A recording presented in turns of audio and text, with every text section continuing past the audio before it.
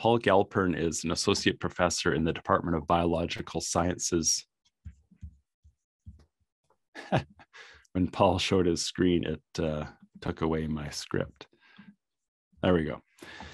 Paul is associate professor in the Department of Biological Sciences at the University of Calgary. Paul's lab researches the sustainable intensification of cropping systems in Western Canada with a focus on beneficial insects.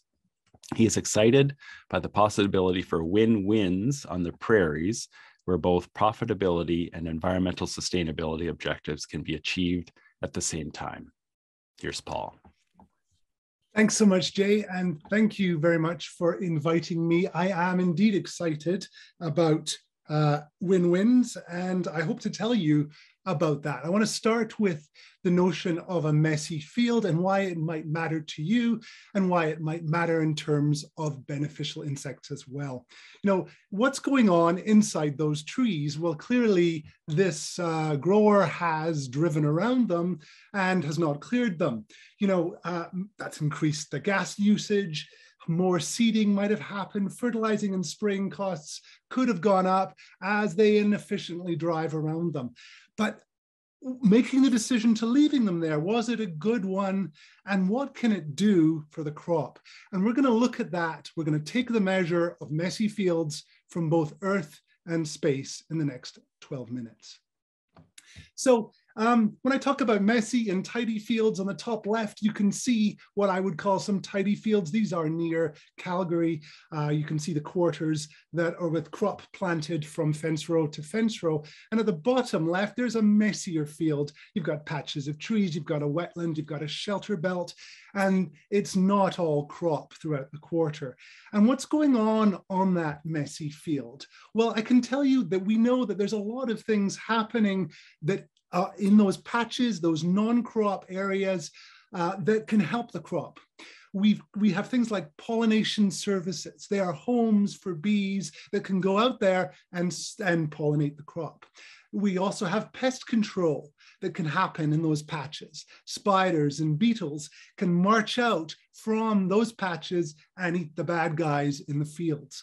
And there's other things that we might call ecosystem services or nature's contribution to people, whatever you like, whatever lingo you want to use, that's also happening in those spots on the messy field. Things like carbon storage in the roots of grass, water quality and regulation, and even habitat for all sorts of animals. Now, where messy fields. So let's just take a bit of a closer look about what is actually going on biologically in terms of the different animals that you might see there. So here is a wetland. It's a wetland with a canola field in bloom in the distance, just south of Calgary. So the slough's got a few ducks on it. And in the foreground, there are, we've got grass, but we also have some wildflowers. And that whole ecosystem of the grass and the wildflowers provides a home for natural enemies, such as this beetle. And they can have a food source there all season long. And from there, they can march out into the field and munch the crop pests if there was a pest outbreak. You know, so crop pests can be eaten by those beetles and spiders that are also making their home near the messy bit in your field. And it's also home, it also provides resources for bees, and those bees may head out into the field as well to pollinate. And it provides spots for bees to nest, parts of the ground that aren't frequently tilled or seed drilled. So there's less disturbance and it's easier for those bees to make their nest there. So that's why we call these messy bits, the example here is a wetland, but it could be a patch of trees or a shelter belt, places that are hotspots for animals that provide ecosystem services. But you know what? How does that actually work? How does it actually affect your crop? It's fine to talk about the biology, but are they getting out of that feature and affecting the crop? And we call that a spillover effect. Are the bees or the beetles or the spiders or the natural enemies that make these features, these messy places, their home, are they getting out of that feature and are they doing stuff for the crop? So we look for what we call a spillover effect. And I'm going to show you how we tested for that with the help of the Canola Agronomic Research Program. since 2015, we have established what we call the Beneficial Insects Surveillance Network. And this has consisted of about 335 sites across Alberta, and you can see them here on these maps, places we've sampled, and over 9,000 weeks worth of sampling, and we've gotten a whole range of animals, 300 bees and 41 beetles and 21 spider species, and over almost 200,000 animals collected in our collection. And we can use this great deal of information to ask whether the animals are spilling over. We can do lots of other stuff with them, and we are doing that. I'm just going to talk about the spillover part. And you can see here's some data from our collection. And as you move away from a wetland, that's this graph here on the bottom left, as you move away from a wetland, and here's the number of spiders we got, you can see the spiders drop off as you move away. And that effect changes at different times of the year. So this tells us that those wetland features are having an effect. They're a hot spot, but it also tells us that the animals are moving into the crop at different times of the season. And that's also true for this very common beetle. It does a very similar thing. And we also saw a similar pattern for bumblebees that we found in the crop. So if you're a grower, what do you take from all this? And here's my notes to you. Retain these messy areas in your field. Add more maybe. Restore ones that are there, because those keep the natural enemies and the pollinators close to your crop, where if they're needed, if there's a pest outbreak, they can do something. So retain them for a beneficial effect. So you know what? We found this spillover. We've got some evidence all across our sampling across Alberta that animals are leaving these features. They're moving into the crop. But so what? Are they doing anything for the crop? Are they helping your crop produce more yield? And we call that effect a halo effect. If they are leaving this feature, like this patch of trees in this wetland, and they're moving out into the crop and they're eating the bad guys, if that's mattering at all to the crop, we might see a small boost in yield at a certain distance from those features. And we call that a halo effect. So we looked for that. And we did this as well, sponsored by the Canola Agronomic Research Program. We used precision yield data that we collected from about 100 growers, mostly in central Alberta. And we connected this to satellite imagery. So we can take pictures from space, and that's where the space bit comes in this talk. We can take pictures from space, and we can we can estimate the yield in different parts of your field from space. And we can build a model that connects precision yield to satellite imagery. So in a way, we can spy on how your fields are doing using this model. And what we can use that information to learn about how whether beneficial insects or whether the messiness of fields is having an effect on the crop. So we looked at 757 fields, all near Vermilion. That's the yellow spots on this map. That's in central Alberta. And we found this. We found that if you look at all of those fields, all those 757 fields all together, and you go away from the edge of the field, so that's right here at 0, and you move away from the field edge, and you take the measure of the canola yield. Here's low, here's high. As you move away from the edge of the field, initially you see that canola doesn't do very well. And you can see that. You look at the edge of any canola field and typically the plants aren't as vigorous and maybe the yield isn't as high. But it reaches a high point at a certain distance from the edge of the crop. And that peak here that we're seeing here, that tells us that something good is happening, that we have that halo that I talked about, that the yield is peaking and then it kind of drops off again as you move further away.